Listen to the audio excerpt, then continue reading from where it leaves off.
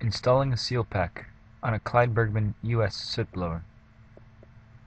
Warning: isolate the blowing medium and disconnect the power source to the sootblower. Follow all plant mill safety procedures. Lock out, tag out before performing any maintenance operations.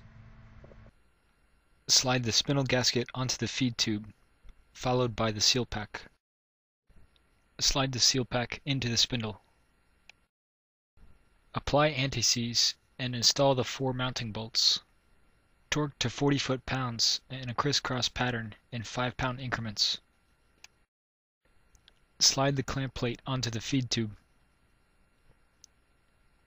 Install the key with anti-seize. Apply anti-seize to the split ring groove. Install the split ring. Apply anti-seize to the poppet valve and install the gasket.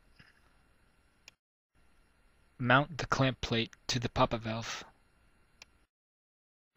Apply anti-seize to the alignment bolts and install. Apply anti-seize to the poppet valve nuts and torque to 110 foot-pounds in a crisscross pattern. Remove the 2 retaining bolts evenly to apply pressure to the packing.